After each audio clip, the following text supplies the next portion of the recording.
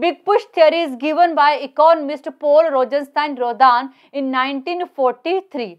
According to this theory, big and large investment is must for growth of underdeveloped country, and bit by bit investment is just waste of resources. For example, your industry in rural area can't grow until government do big investment here on infrastructure. This theory talks about three types of indivisibilities.